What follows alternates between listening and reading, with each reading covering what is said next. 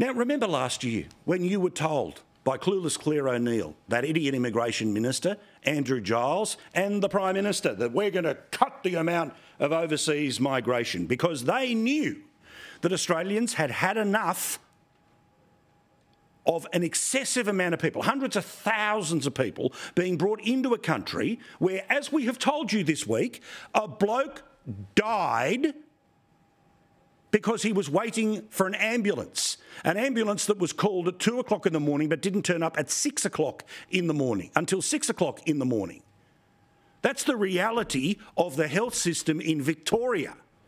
Hospital ramping is bad in every state, near record levels, regardless of how new or old the government is. There are huge problems in Australia that more people don't fix. It only fixes the federal budget bottom line, which means they're able to say the economy's amazing because we're in front, gold star for us. Again, the people who actually pay the taxes are going backwards. The only way that the country is slowly putting forward is because of pay rises for public servants and how many more public servants they have been hiring. But of course, because Labor politicians for a generation have told us that every kid has to go to uni, regardless of whether that's a uni course that you will actually be able to turn into a job or you just learn how to be a lefty. We have seen not enough people to have trade certificates, apprenticeships in this country, so we're told we have to bring in all of these extra people. There's not enough places to buy or rent in Australia today for everyone who was here 2 years ago, let alone today, where we learn that the Australian population is now 27 million people. Now, the population growth is not because we are having bubbers, but because we are bussing them in every 10 minutes. Australia's population has officially surpassed 27 million. Overseas migration driving 83% of the population growth in the past year. Now, let me show you again some numbers which you have not seen in other places tonight. The total population is now 27,122,411 people. That is up 615,300 people in a year. Of those, 105,500 people are natural increase. So when you take away the number of people who die, add it with the number of people who are born, the natural increase in our population was just 100,000 people. 500,000 people in the past 12 months, 509,800 people have come in from overseas. That's why we are at 27 million now. That's why it is so hard to find a rental place. That's why when you ring 000, the ambulance may not turn up because it's waiting in a hospital. And a bloke died this week as a result of this problem. Now, let me break this down state by state to make it very clear what is going on here and how this is a phenomena that is nationwide. In New South Wales, their natural increase is 30,776, okay? So that is deaths minus births. That's the number of extra people that we have via natural means. In New South Wales, 168,148 people, mostly going to Western Sydney, have been dumped into our community to make the federal budget look good.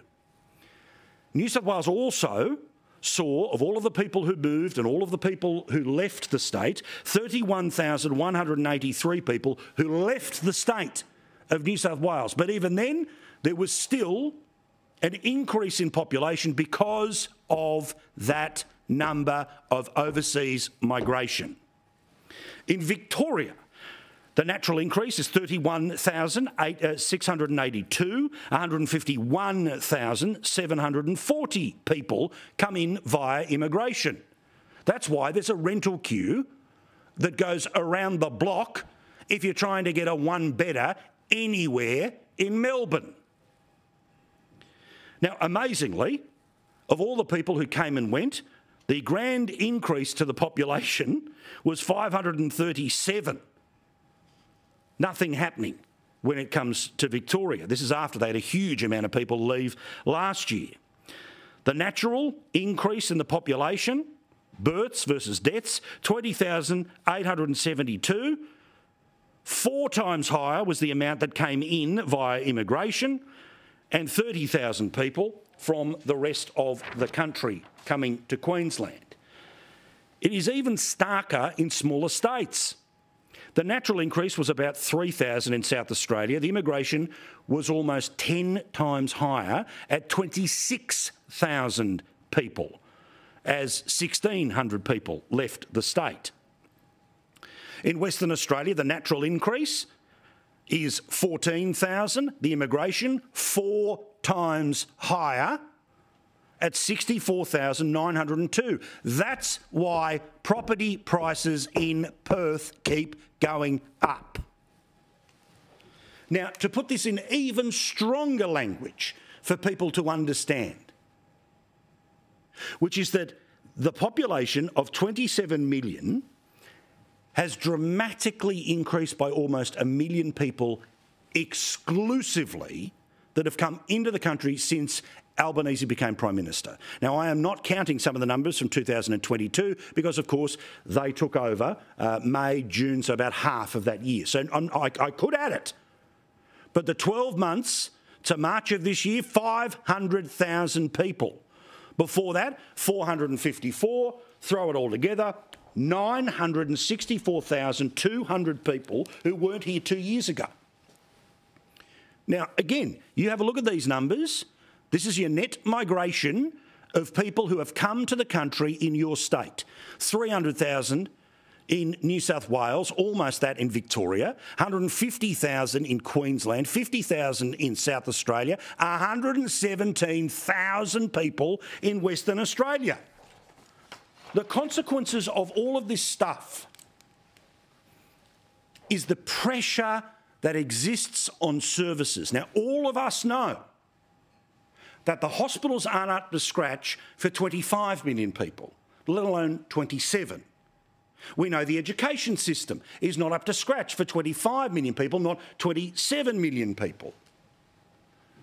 This is the issue, the housing supply issues that I now notice they're trying to blame the former government. Get your hand off it. You, on your watch, have brought in almost 1 million people so you can puff up your own federal budget, so you can go to an election and tell people the economy, where they have been going backwards for 18 months, is rosy, because it's a Ponzi scheme.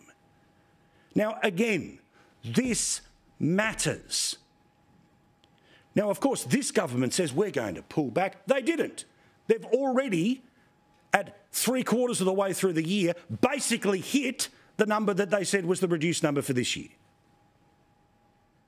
For their part, the opposition, well, they're making the most of it, because why wouldn't they? Why shouldn't they? The population is increasing predominantly because of immigration. You've had more than 1 million people come in, and there is literally nowhere to put them. And the government's proposal, well, they'll own 40% of your house.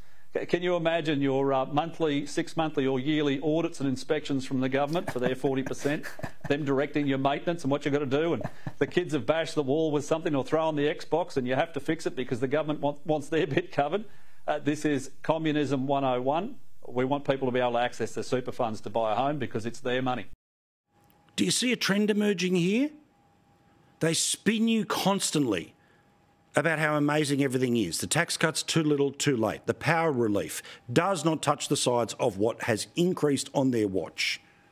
The number of people that have come into the country making every other thing you have to queue for harder, because they obsessively told a generation of kids it's dumb to pick up tools. But don't worry, we just open the gates. We just say more, more, more. Now, again, for anyone who wants to half listen to this and pretend that this is some sort of a rant against people coming from certain parts of the world, I don't care. I've said every single time we talk about immigration, it's not about where people are from, what they look like, what language they speak, what food they eat, what God, all of that crap. It is about the pressure that already exists on our system.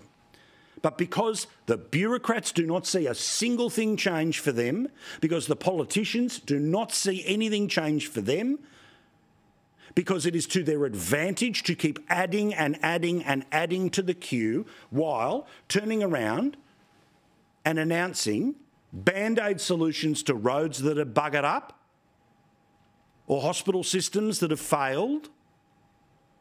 You want to do something serious to let Australia have a chance to breathe, you need to pause this number at this rate.